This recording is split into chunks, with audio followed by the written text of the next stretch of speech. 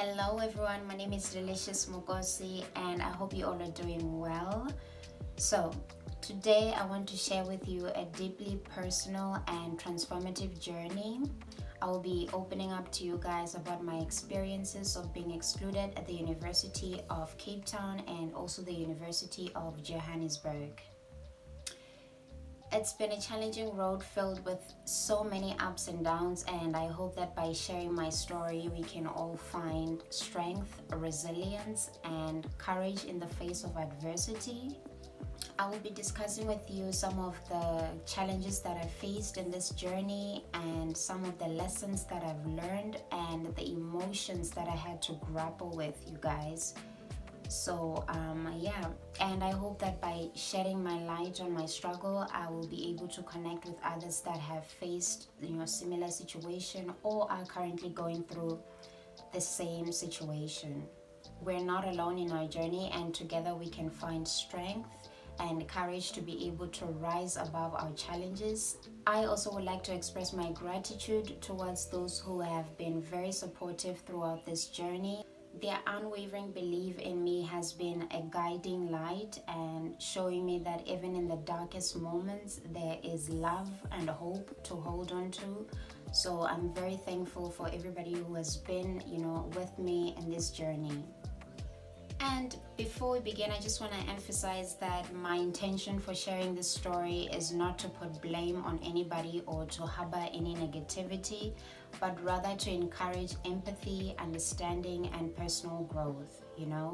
Life's twists and turns have led me to new opportunities, and I firmly believe that every setback is an opportunity for us to come back stronger. And yeah. So thank you for joining me on this journey of resilience and self-discovery. I hope that my story can touch your hearts and leave you feeling inspired and empowered. So let's get into it. So for those of you who have not watched the video, I basically grew up in a village, had a beautiful childhood, I would say. And I used to be a top A student, I used to do debate and passed my matric, and now we are moving to Cape Town. I applied to study at the University of Cape Town in hopes of studying actuarial science. When I got there, I ended up majoring in computer science, and then I changed to maths and stats. So at the end of my third year at the university, I was excluded from the university. So now there are a lot of reasons that there are a lot of things that played a role in me not being able to get the good grades that I needed in order to pass at university. If I were to discuss the whole thing, it will probably take the whole video, but I'm just gonna give you a little bit of a summary. At that time, I would say I didn't really know what I wanted to study. Hence me changing majors. I'd gone to the university in hopes of studying actuarial science. Now I'm doing computer science, and then I changed to maths and stats. I really was not sure about what I wanted to study, the career path in which I wanted to follow. And also I think that I believe that the adjustment from high school to university was a bit overwhelming for the younger version of me. I was coming from a village in Limpopo in Venda, going to Cape Town. It's a big city, it's for the first time I'm living there alone by myself with no family. Mentally it was not easy, it was a little bit challenging. Yeah, but everything other than that, I remember I had a single room. I used to stay at Fuller Hall. I had a beautiful single room with beautiful views. I used to get 3 meals per day, from the dining hall, which was great. So everything was going well except for my academics, okay? And coming from the background that I came from, being a top student, that took a mental toll on me. I did not understand why I was failing. Luckily, my sponsors had organized for me to speak to somebody when I started failing, which was great because this person offered a safe environment for me to be able to express my frustrations without judgment, and they were independent of, you know, my situation, which was great. I remember they also referred me to speak to a career advisor, you know, which was great. Being able to speak to a counselor was great because they helped me identify some of the underlying issues that might have been playing a role in me struggling academically. So for example, personal issues, you know, mental health issues. So that was great because at that time I was not even aware of some of the issues that, you know, the counselor was able to brought up, you know. They also helped me in terms of like building coping strategies, you know, time management, you know, setting realistic goals, all of those things. I felt that, you know, those one-on-one conversation that I had with the counselor was really honestly beneficial to me and my mental health, even though I still was failing at university. It also helped me just sort of like build my self-esteem again, because when you're used to passing and used to getting your way all the time, and you go to university and you're not getting your way all the time, it affects your self-esteem, to be honest. I sort of like lost confidence in my abilities, because I was like, what is going on? And when you go to classes and tutorials and all of those things and you still fail, it kind of brings your confidence level down a little bit. So yeah, mentally I was struggling, but I was very fortunate that I had people around me that I can speak to. For example, the counselor. I also had, you know, people in my circle that were helping me, so it was easy for me to be able to open up and tell them like, listen, this is what I'm going through, you know, it's very hard at school, I'm struggling, I'm failing. So it feels great to have somebody that you can speak to and they can listen to you without judgment, you know, because people can be, you know, pretty judgmental, you know. And if you're struggling mentally and somebody is being judgmental towards you, it just makes it worse, you know. Also, you're not even going to end up trusting that person, you know. You're not going to allow yourself to feel vulnerable around them, because every time you become vulnerable around them, they become judgmental towards your situation. I remember just after, you know, getting excluded, somebody close to me, we were on a boat cruise, and back then there used to be stories of students who would commit suicide after they failed at university, or they would try to commit suicide after they failed, you know. So it was pretty scary, okay. I remember I was on a boat cruise with this person, and they were just, you know, they spoke to me. They're like, listen, now that you have failed, just know that you do not have to commit suicide, you know. Like, this is not the end of you, you know.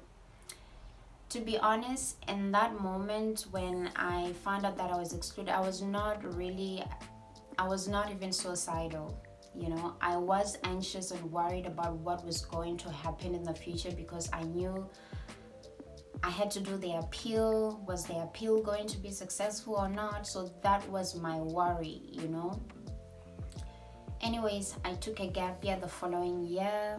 I remember, just because I was not busy, and also my mind was not occupied with other things other than what had just happened the previous year, which was the fact that I was academically excluded, you know. So I'm supposed to be graduating, you know, and they are telling me that I am excluded. So you can imagine the emotions that I felt. I remember when I was taking a gap year, there were times I did not even want to get out of bed, guys. I just wanted to sleep. Like, I could not believe that my reality was what it was, you know. I felt feelings of sadness, you know. I was disappointed in myself that I went to university. I was not able to do what was required of me in order to be able to get the degree. I felt regret, you know. I was thinking maybe I should not have changed my majors, you know. Maybe I should have just stayed with one major, you know. I felt rejection just because, you know, this is one of the best universities in the country and they excluded me. They do not want me to be part of their institution because I failed, you know.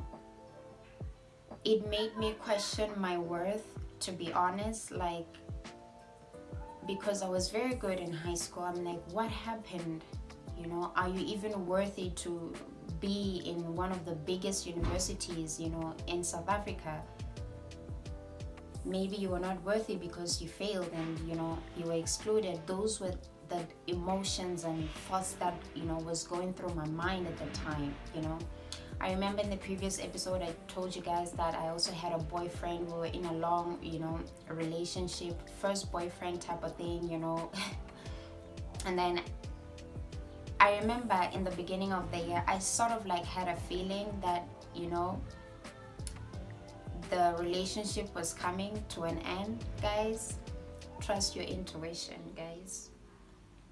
My feeling turned out to be correct because, you know, I just wanted to verify the whole thing. I had, you know, and when I did verify, the relationship had actually come to an end. So being in a relationship with somebody for that long and breaking up the same time when I'm going through this academic exclusion, it just felt like I had more weight on me and then more was added, you know. I honestly remember was very heartbroken. Again, the feelings of rejection, you know, they would, you know, keep appearing in my thoughts because I felt like I was rejected, you know, by the university. Now I feel rejected by the boyfriend, you know. So it was pretty tough mentally. I was depressed. I did not even know that I was depressed. I used to sleep and never want to wake up. I never wanted to wake up because waking up, I was like, what am I waking up to, you know? It just, there was no, like, I had no strength even to wake up. I remember sometimes I would only wake up because I was hungry. I wanted food, you know? And also, I also think that at that time, just because I was going through so much, you know, the heartbreak, you know, the exclusion, feelings of not being worthy, you know, overthinking, anxious about the future. What am I gonna do next? What am I gonna do with my life? Do I have the strength to be able to do it? Because I just came out from one of the biggest universities in the world and I didn't get my degree. Will I be able to have the strength, you know, to go after something new again? You know, I remember I used to hate it when my phone would ring. I think we used to have BBMs back then, you know, BlackBerry. Oh, I used to hate it when my phone vibrates. Yo, it would, you know, frighten me. Oh, I remember I even changed my phone. I got those little cheap 100 Rand phone without internet, you know. I was like, whoever wants me, they will call me. I just didn't want to be part of the BBMs and all of that. And also one thing I do when I'm going through a tough time, I tend to like isolate myself. I need time to digest what is going on by myself so that I can be able to, you know, go out there. I sometimes tend to overdo it and it's not good, especially when you're going through depression. It's not good to be isolated by yourself because your mind is constantly thinking negative thoughts. So it's good to be around people who are going to make you feel good about yourself, you know, encourage you, inspire you, you know, just make you feel a little bit lighter in life, you know. Bring people who are going to bring in calm and joy and peace and happiness into your life, you know, and understanding, you know, so compassion, all of those things. You know, I became very insecure and vulnerable, and I was also suffering from exhaustion, and also just the emotional toll of the whole academic exclusion, and also going through, you know, the breakup and all of this emotion. It just takes a mental toll on you. You know, it becomes way too much and you get exhausted, you know, mentally and physically. You know, and also another thing, I think that I was also lucky to be able to process my emotions. Also with the breakup, I was able to process it. Even though it hurts, I was able to feel it, you know. I didn't try to suppress it, you know. I was able to feel it, which was great for my healing journey. And I remember this one time I was watching TV. There was Deepak Chopra on the Oprah Winfrey Show. They were playing like old episodes. But this time the Oprah Winfrey Show had already ended. But on SABC3, they used to play like old episodes. So Deepak Chopra was there. He was talking about, you know, the power of meditation and yoga. You know, how you can have peace within you even when you are faced with challenges, you know. It just honestly really sparked a light in me, you know. At that time I was going through so much, you know. My heart was heavy just from experiencing the academic exclusion, you know. I wanted to feel that peace that Deepak Chopra was talking about. I wanted to experience it, you know. I remember he did a little bit of meditation. He was teaching people how to meditate. I tried it a little bit, you know. And then also, I also tried to do yoga, but I did not have a yoga mat, so it was a little bit challenging. And I remember somebody very close to me gave me a book, The Alchemist by Paulo Coelho. This is still the same year when I was taking a gap year.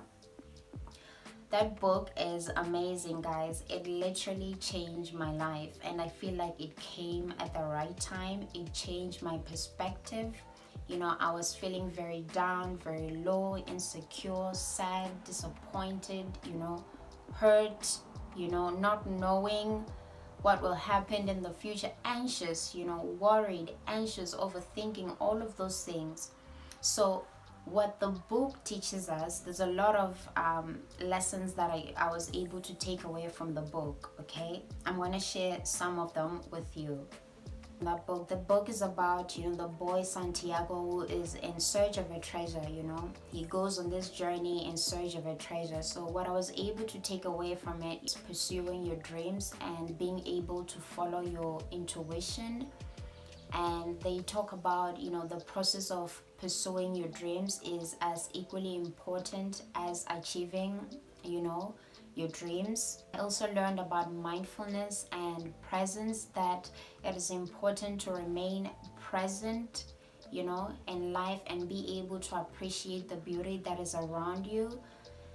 At that time I was not even, when I was going through my gap year before I read this book, I was not even present. You know, my mind was always worrying about the future or worrying about what had happened in the past. So the fact that I was able to, you know, learn about this whole mindfulness thing, that you can actually be present, and it is in the present moment that we are supposed to live and experience life. And that's when you're able to see the beauty that is around you, you know. They also spoke about, you know, fear, you know, that, you know, our fear holds us back from pursuing our dreams. So we have to overcome our fears in life so that we can, you know, fulfill our potential. And one of the things that I love, they speak about the language of the universe, right? That the universe always sends us signs or omens around us, and that we should be able to pay attention to the signs and the omens around us, because they will guide us to the right path, you know? And also, you know, one of the things that I was able to take away was the importance of, you know, love and relationships. You know, love and relationships, they play a significant role in shaping our lives, you know. And I also just learned a lot about, you know, nature teaches us so many valuable lessons about life. And simply by just observing nature, it produces insights into the interconnectedness of all things around us, you know. So I learned a lot about material possession, you know, and inner fulfillment. It is important to stay resilient and persistent, especially in the face of adversity, you know. We are always going to have challenges, you know, and overcoming those challenges, it makes us stronger.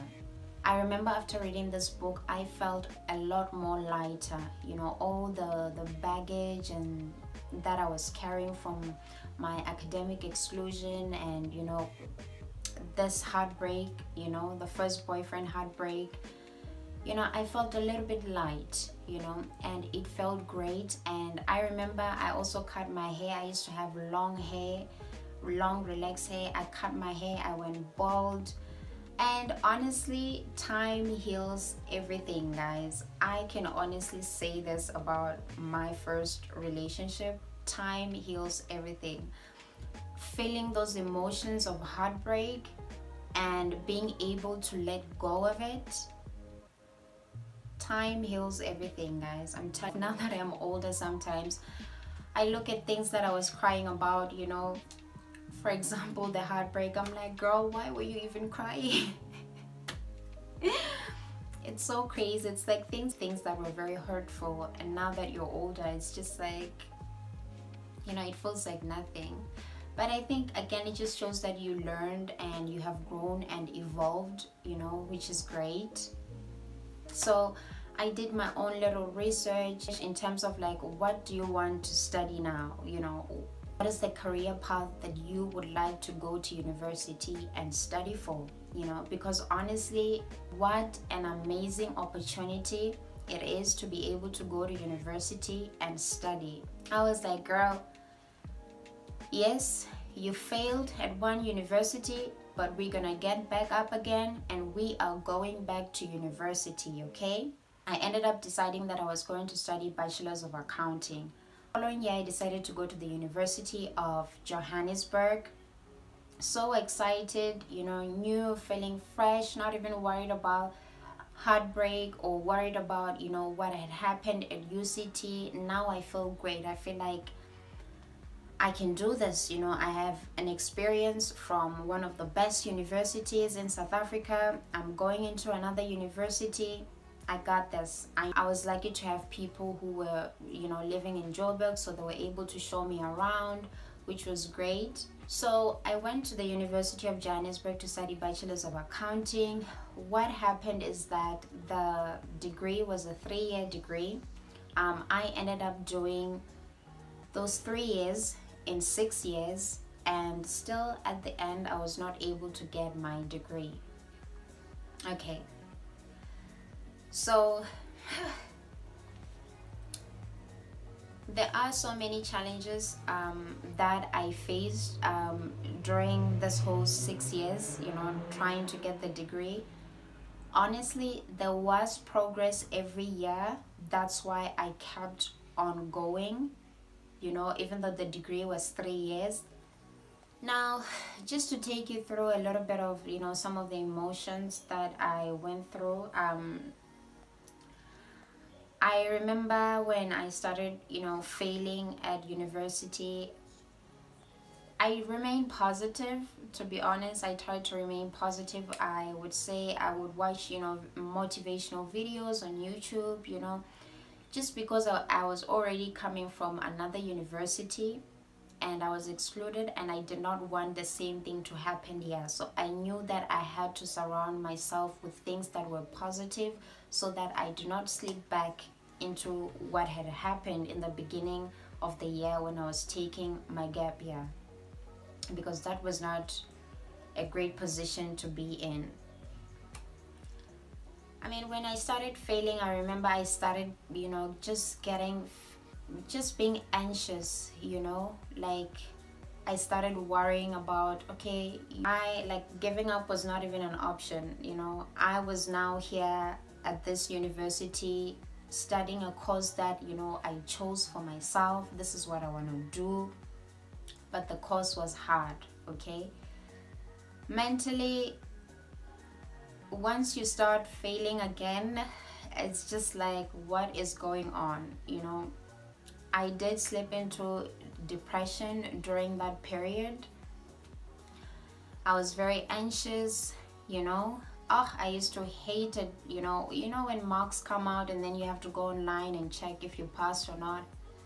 My heart would be, I used to hate that. It used to give me so much anxiety. Oh my goodness. When you struggle with depression, it not only affects your mind, but your overall well-being. Your physical health, is also affected.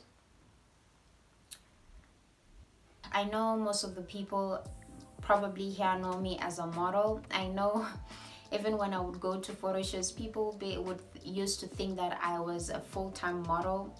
I was actually a student studying Bachelor's of Accounting at UJ.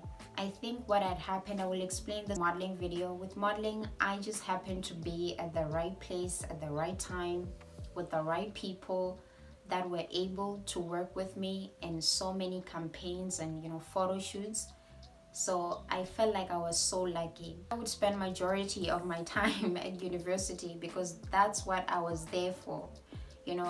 Also, I would not say I was a big clubbing person. I hardly go to clubs. I would go, but like once in a while, it's not really my scene. My friends and I, back then, we like fine dining, go to a restaurant, Melrose scented, Rosebank or, Melville, just, sit down, dine, talk, have nice conversation, which I found it to be very, very useful at the time during my academic journey at UJ, because I had people around me that I was able to speak to. The one thing that I did that when I look back on, I think it really honestly saved my mind, and I was not aware of it. So I will still practice yoga. I remember somebody very close to me bought me my first yoga mat when I was doing my first year at UJ.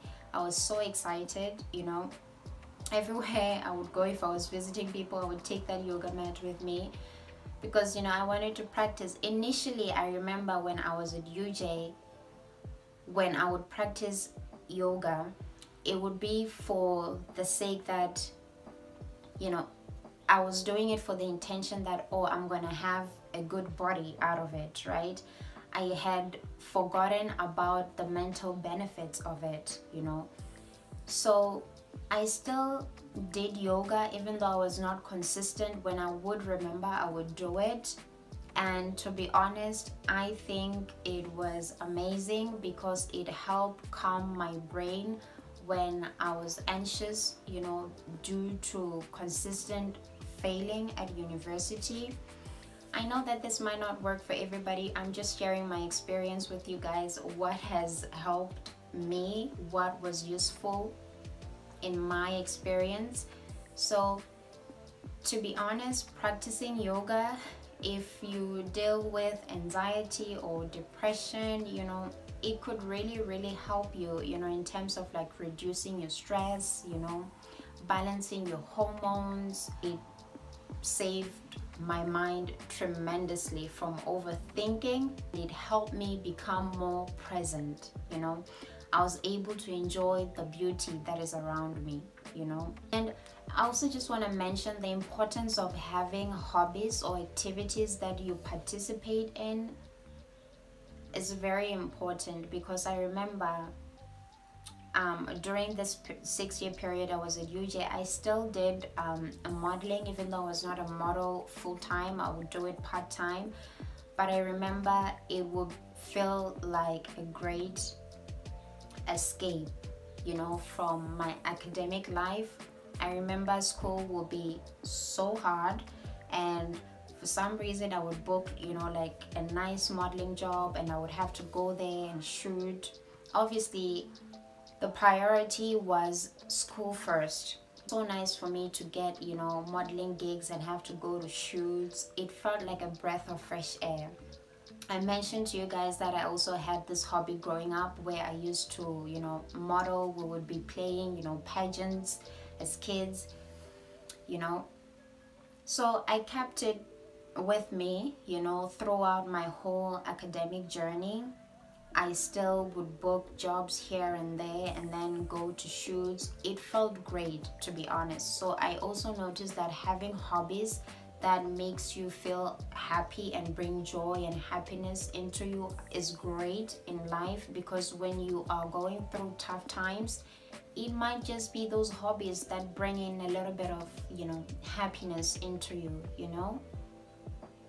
I remember I also did a little bit of running with my housemates, but then we stopped. A lot of people would start asking questions like, when are you graduating? You know, what's going on with school? People would talk, guys.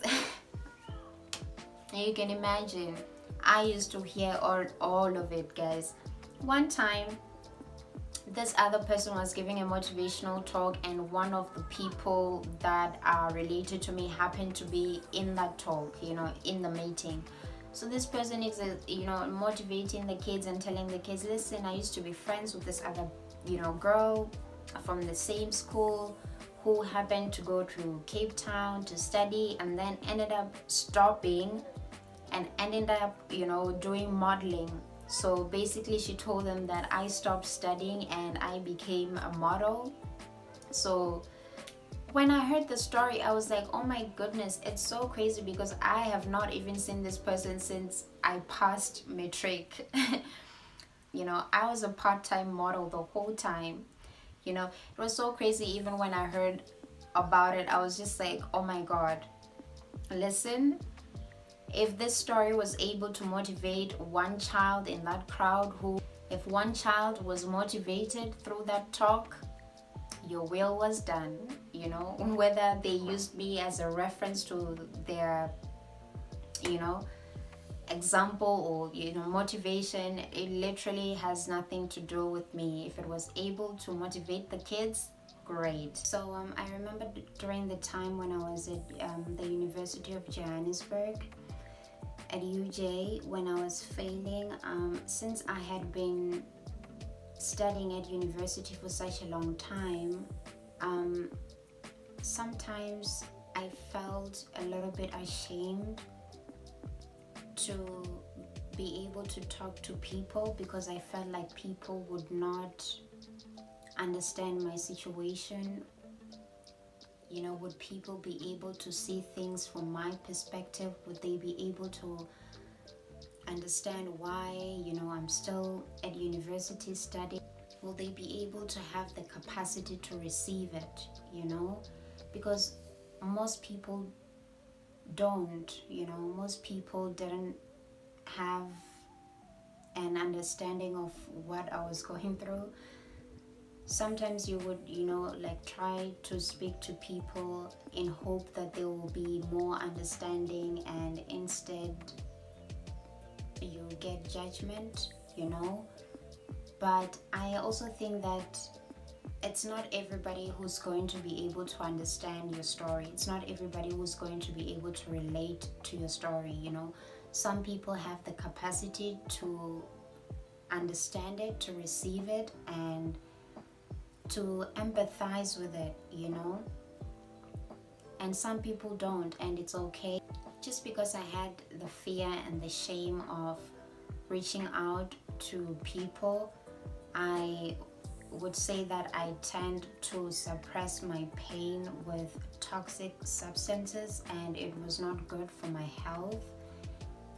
So it's really important to reach out to people, guys. When you're going through a tough time in your life, it's important to reach out to people that you can trust. I know it's not easy. When I look back, I'm like, I cannot believe I went to University of Cape Town.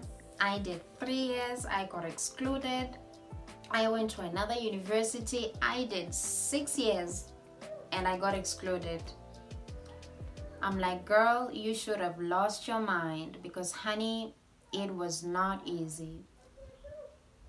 Mentally, physically,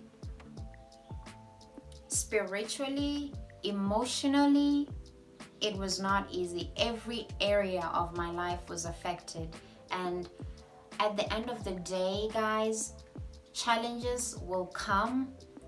It is up to you to decide what you do with the challenges. You can learn from them, let them teach you, use them as stepping stone towards a brighter future, or you can sit there and be depressed and worry over what has happened, which is not good, you know.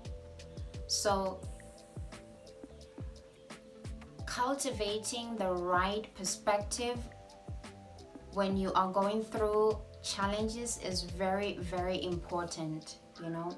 Being able, you will always have challenges, you know. This is the gymnasium of life. We're always going to encounter challenges, you know. So having the right mindset is good, you know. Taking care of your mind, having activities that, you know, are good for your mind, that grounds your energy. Even when there's a storm on the outside, you know, you're able to come to that place where you ground yourself and you just be, you know, you just sit there and you just be, and you enjoy the present moment, the beauty that is around you. One of my hobbies right now is going to hiking. I enjoy hiking. It's beautiful. One day I was thinking that, you know, hiking is much more just like life, you know. You go onto the world excited to see, you know, the world and realize your dreams and all of that, and life gets a little bit hard along the way, you know. Just like hiking, you go on a hike excited to see beautiful views, you know, and for some it becomes challenging while they're hiking because they have fear of heights. Hello, me, you know. But as you go on the hike and you go higher, even when you have like fears of heights, if you are able to just stop and look around you, honey, you will see the most incredible views, you know. And those views will just fill your heart with so much warmth and joy and peace and happiness. When they talk about peace that surpasses all understanding, guys, I felt it. I'm telling you, I felt that peace that surpassed all understanding when I was excluded from the second university. I was like, but for some reason I have been held together, you know, protected, you know, provided for throughout my whole academic career, you know. So one of the things that I love about meditation and yoga is that it makes you become aware of your thoughts, your actions, and your choices. When I was excluded from the University of Cape Town, when I was taking the gap year, I felt a little bit behind in life, you know, because I saw people who were my age graduating, you know, starting their new job. I was like, oh my gosh, I feel left behind, you know. As a result, that just brought in more anxiety, you know, into my life. But I remember even throughout my academic journey at UJ, you know, I became comfortable in my path. You know, I was no longer worried by the fact that I felt left behind because, you know, people of my age are doing this and that. You know, I felt comfortable. I felt like this was the right thing for me to be doing at this moment in time, and I was happy with my path. You know, when I did get depressed, I would worry about it, that, oh my gosh, what are you still doing here? You're failing at university, you know, you should be working, you should be doing this and that. But majority of the time, I had the sense that, okay, this is my path, you know. Just because I didn't get something at 21 does not mean that I'm not going to get it at 30 or at 40, you know. Meditation also just like helped me calm my mind and be more accepting of my path and my journey, that, you know, this is my journey. I will encounter, you know, problems and challenges along the way, and that has nothing to do with my worth, you know, because the things that I experience here on earth are here to teach me, you know, so that I can learn and grow, you know. So my worth is not really dependent on the things that I have been through. Those were lessons, they were redirections, and I'm very, very thankful for, because they have led me to new opportunities, you know, new growth level, new ways of thinking, new ways of, you know, taking care of my mind, my body, my spirit, you know. So not all is lost. I think when it comes to failure, it all depends on the perspective in which you see it, you know. You can either look at it from a perspective of fear or of love. When you go with fear, just know that there's a lot of resentment, anger, you know, guilt, shame, embarrassment, and as a result you end up getting sick physically because of those, because you're holding on to those things, you know. But if you hold on to love and you choose to see things from a perspective of love and understanding and compassion and joy and peace and happiness, it fills your life with so much peace that surpasses all understanding. It's literally crazy how you can be calm in the midst of the storm, how you can go through the storm and come out not having lost your mind. Like, that's crazy. So yeah. And I heard one time I was watching a video on TikTok, I heard this other guy explaining the story of a farmer. He's a good farmer, good to his workers, you know. He has a huge land where he grows, you know, for example, maize, you know. Throughout the year they take care of the farm, they do the best they know how. The farmer is great to his family, to his friends, to his workers. And just a day before the harvest, there's a huge thunderstorm and it floods everything in his farm. He loses all his maize. Now he has nothing on his farm. It does not change who the farmer is, his character, his personality, who he is essentially on earth, you know. It was just unfortunate that there was a huge thunderstorm that came and wiped out everything, you know, in his farm. And what is important is how the farmer decides to see his situation. You know, is he gonna sit there and mourn and do nothing, or are we gonna go back again, you know, and plant more maize? You know, at the end of the day, it's all up to you as an individual to decide what you want to do, you know, to stay in control of your life, of your mind, of the thoughts that you think. So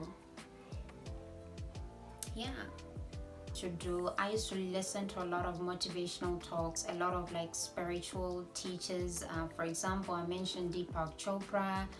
I listened to Joe Dispenza, Oprah, and you know, a lot of spiritual teachers that I would listen to during my academic journey at UJ. I needed something to keep me positive. You know, I could not afford to be negative. A lot of the spiritual teachers they used to talk about gratitude, have an attitude of gratitude, you know, that, you know, before bed you must say 5 things that you're grateful for. I used to do that even on days when I did not even want to mention a thing to be grateful for, because to be honest, even though school was hard and, you know, the finances, you know, friendships, relationships, everything, even though things were not easy, there was always something to be grateful for. You know, I had food on the table, I had roof over my head, you know, I had the opportunity to study at university, you know, I had good health. So it's always good to stay grateful for the things that you have while you are working for the things that you would like to have, you know, because sometimes we forget that we have so much already while we go on the hunt for the things that we want. I honestly hope that I have said everything that I wanted to say. Obviously there is a lot more, but I don't want to make this video long. And you know, I understand that not everybody goes through, you know, academic exclusion, which is great. I would not wish this experience on anyone. Yeah, it's just, as much as you learn a lot along the way, it takes a mental toll on you, and if you do not have the right resources around you, it's easy to just get lost just like that, you know. So if you have been through an academic exclusion, or if you're going through one right now, or if you have gone through any type of failure in life, you know, to the best of us, you ought to have gone through some type of failure, okay? They're not even failures, they're just, you know, lessons, redirections, you know. So if you happen to be going through it, you know, it's important to seek help from a professional, you know. It's important to have activities or hobbies, you know, that are going to lift your spirit up, you know. Activities that you can always do even when you are going through, you know, tough times in your life, you know. It's good to be surrounded by people who are going to inspire you, lift you up, encourage you, people who are understanding, compassionate, you know, and have a reverence, you know, for life. I think it's good to be surrounded by such people. And yeah, we are all here learning. Life sometimes does not go our way, but how you get back up again is up to you, and you can do it, okay? We all can do it, you know. I'm gonna end this video here. I hope it will be useful to someone, to the few people that watch, and yeah, bye guys.